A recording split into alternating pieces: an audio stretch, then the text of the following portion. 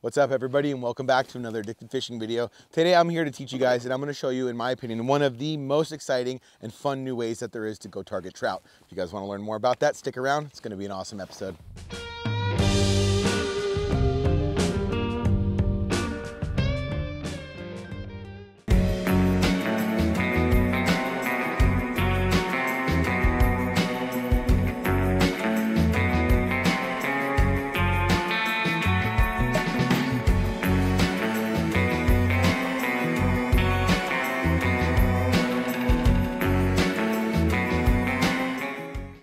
So, like the thumbnail said, everybody, we're talking twitching jigs. And I have to thank and give a big shout out to my man, Bill Herzog, who was the guy about 2 years ago, 2 winters ago, we went out and filmed an episode. Here's a quick little clip of it. The plug's out while you guys fish. Oh, there we go. Yeah, what's the big one? It's huge. Yo, It's huge. Wow. size of this guy, huh? Holy crap! That is a real red side trout right there. It is.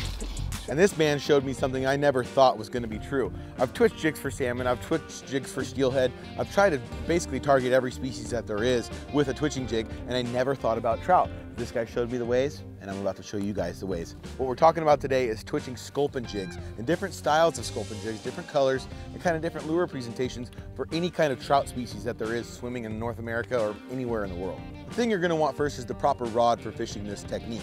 I use a very light rod with a very sensitive tip. One, because it's really fun when these fish hit, and two, because it gives that live action on that sculpin jig. The idea of this jig is we're fishing a prey to a predatory fish. And that's exactly why we're using these patterns and we're using these styles of lures that look just like the actual fish that is a sculpin, or some people might know it as a bullhead. We'll put a little picture of that little critter right here in the corner.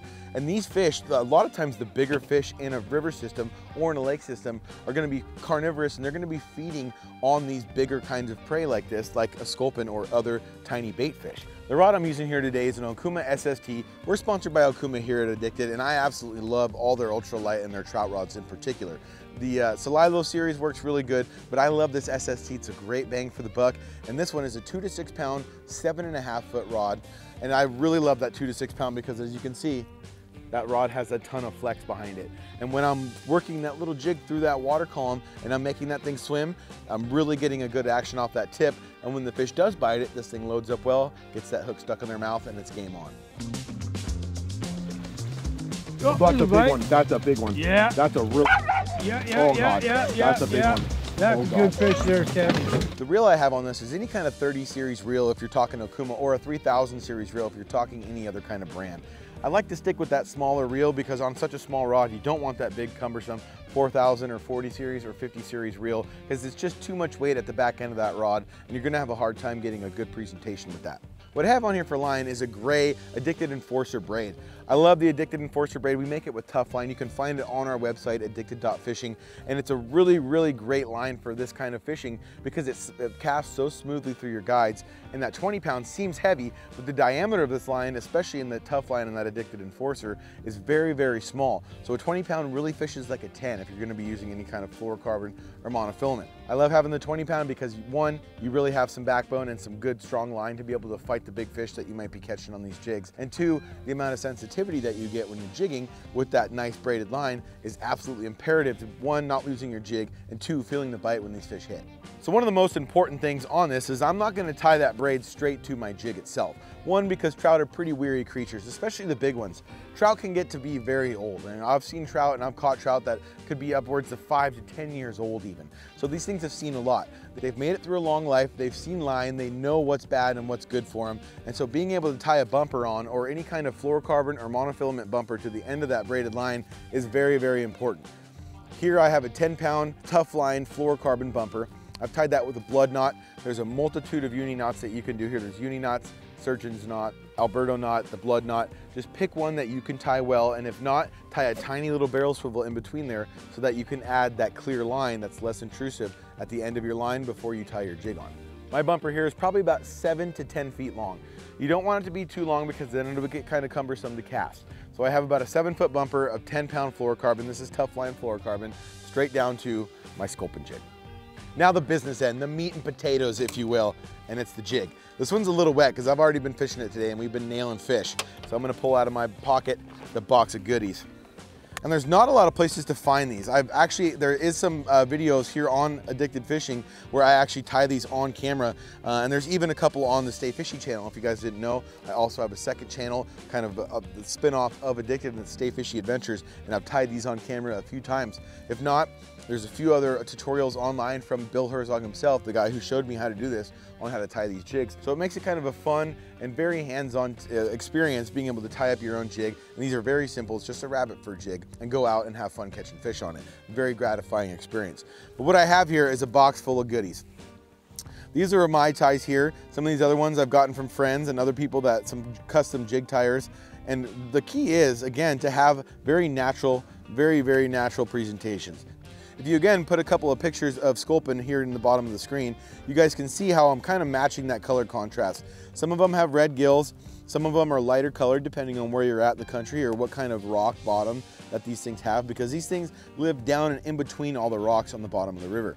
So that being the case, that's how they hide. So when they come up and out and they start swimming around, that's when these fish are going to be preying on them and swooping in and grabbing them. So you can see I have a multitude of different colored heads. I got my black, I got my kind of a peachy colored, I got my very, very natural colors, and again I have my very typical sculpin patterns here, and in different sizes. I have 1/8 ounce and I have 1/4 ounce. Not too often do I find I need to go over a 1/4 ounce of weight because I want this thing to fall down slowly. I want it to look like a real fish swimming, and I don't want it to look like a steelhead or a salmon jig that's jumping up and down super fast. I want this thing swimming just like a little sculpin would, coming up off the bottom looking for food, and then getting nabbed by a big old trout. So, another quick look at the box. Take a look at my box. It's a good one. And now it's time to fish. Come on, Tiny.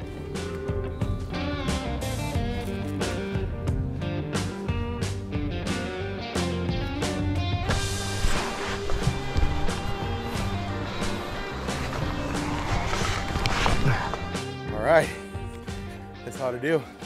Now, first and foremost, the beauty of twitching a jig is there is not a single piece of water in the world that a jig could not be fished in. From rapids to walking speed water to literally in a lake, this is a very effective method in any kind. It's just how you're gonna fish it. It's how you're gonna present it and how much time you're gonna let that thing sink. If I'm fishing fast water like I am here, I'm gonna be focused on keeping that thing off the bottom and out of the rocks. If I'm in walking speed water, I'm gonna focus on searching for bottom, finding that happy medium in between letting it sink all the way to the bottom and getting that nice rapid presentation back to me. And if I'm in a lake situation, I'm gonna just be swimming this thing like a normal fish. So we're gonna step through each style of water as we go here, hopefully finding fish in each of them. And what we have behind us is a rapid. Watch and learn. So in a situation like this where we have moving water, I'm gonna really refrain from casting anywhere above 90 degrees across. And 90 degrees to me is straight across the river. If I'm gonna be staying in my 45s, this would be 45 up, this would be 45 down.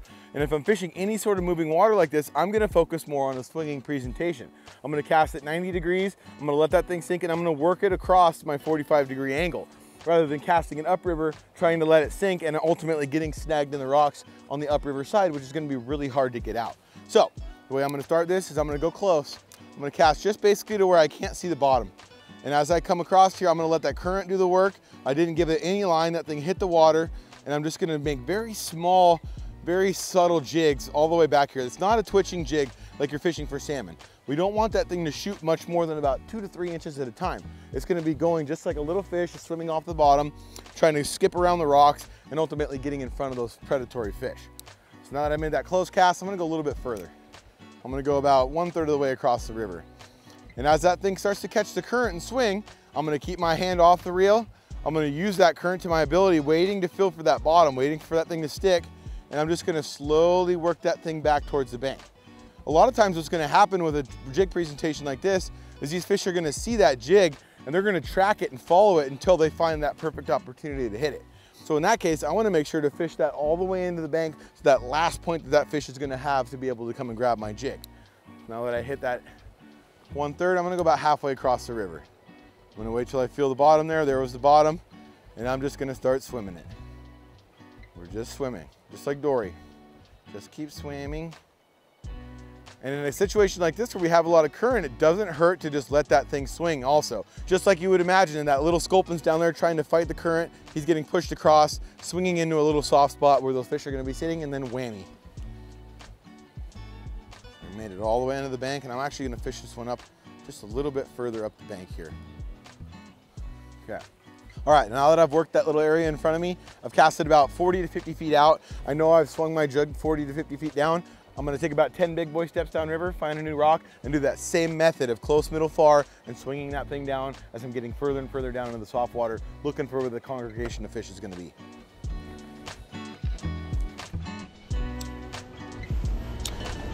All right, so this spot, I have a lot of depth right in close to me here. So I'm gonna make that first cast, only about 10 to 15 feet out.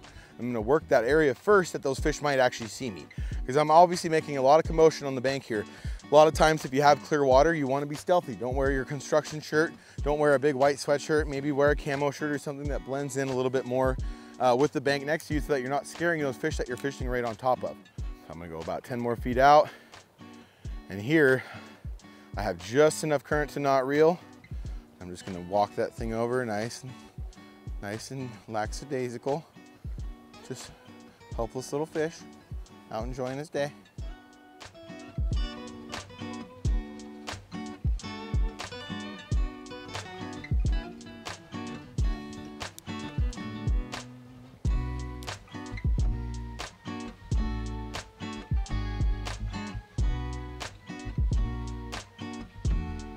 Oh, there he was.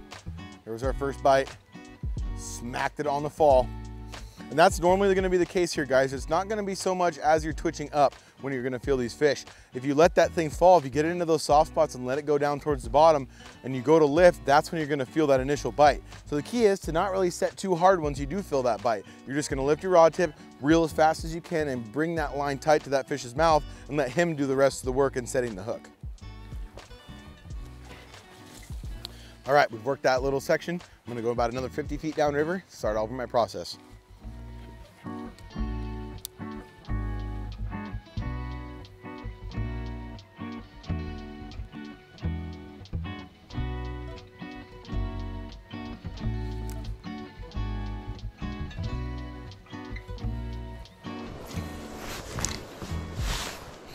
All right, we've made our way down into quite slower water. I didn't find any fish up in that faster stuff, but I think it might be is my jig may not be heavy enough to get down and stay in front of those fish. One thing I do notice a lot of the time, especially in the moving water, is if I can keep my jig in front of that fish for more than 2 or 3 jigs at a time, a lot of times that will attract a bite, more so than if it's coming past them at a rapid rate. Why that is because it almost pisses them off, I think. It gives them a couple seconds to really look at it, see that it's there, gets them agitated, and then they strike. So what's changing though, as I start getting further and further down into the slower water, is I'm not casting quite as much as an angle across the river. I'm casting a little bit more up, probably about 10 degrees upriver of 90 degrees, and I'm just slowly letting that thing get down to the bottom, and I'm flirting with those rocks in the bottom a little bit more than I would in that fast water. And that is because I have that speed and I have that ability to keep that jig going up and around all those big boulders, so I can start casting a little bit further up to get that jig down and closer in front of those fish. But still sticking to my close, middle, far and covering water. That's the thing about this presentation. We're hunting for the big fish. We're not necessarily looking for any of the small little stalker trout. We want to find those big guys. So we're going to keep our methods moving. We're going to keep our systematic casting, and we're going to keep moving downriver after about every 4 or 5 casts and covering the whole spread that we have in front of us.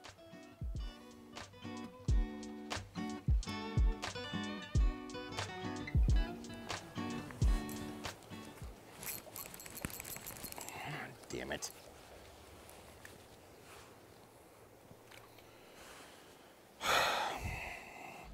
All right, so we broke off, and if it's not obvious enough, we're in the boat now. And what can really work, especially if you're in an area that you can go to both sides of the river, sometimes switching angles on these fish can really work well. I was fishing from the deep, fast current side, and this time I'm on the slow current side casting into the deep. So let's give it a shot, see if our odds change.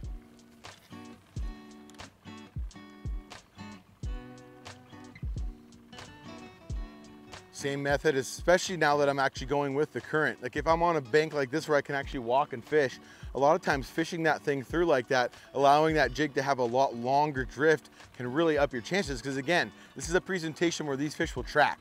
These things will see it from a distance, they'll come over, take a look at it, watch it, make sure it's wounded, make sure that they're able to actually hit and kill that prey, and then they'll hone in right at the last minute.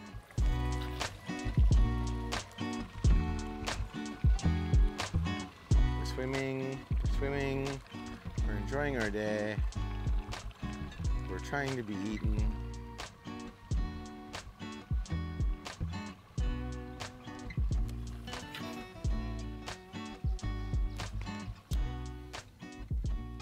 Got a really nice soft piece of water here. We're getting down into the zone. Oh, there he is. Got him. Got him. Oh, he just slammed it. That a boy, little. Finally. Finally. Oh, that's a nice fish too. Look at him. What a beautiful rainbow. Oh, wow. Just stung him right in the nose. Oh, here you have it, everyone. There it is. Oh, wow, what a nice fish. There you have it, folks. Beautiful little wild rainbow. Munching on the old sculpin there. Wow, what a great fish. All right, see you later, buddy. Whew. Well, there you have it, everybody. The bite is obviously a little off today. We fished really hard for that fish, but I want to show you guys how amazing and how effective this thing can really be. So here's a cut to some clips of how effective this thing can be in very similar water conditions to what we're fishing today. Oh, good one. Slammer Rama Doodle. Trout. Oh man, Bendo. Bendius Maximus. What a cool looking fish in the sun. First fish ever on addicted fishing caught on a switching jig. A trout, that is. Check this thing out. So cool. Rod. He's all bent up. I don't have a small one here, kiddies. This is a large creature. Oh, buddy. Wow. That's still a beauty. Oh, Wow, boy. Look what a at there. cool fish. Yeah. Look at the health and just the Oh. chunkiness of that fish, everybody. Holy smokes. Got him. Oh yeah. Look at that. Oh yeah. Nice. Not the biggest one in the world. Ooh, ooh, ooh. Oh man. Very fresh too. In the slackest water I casted. That was neat.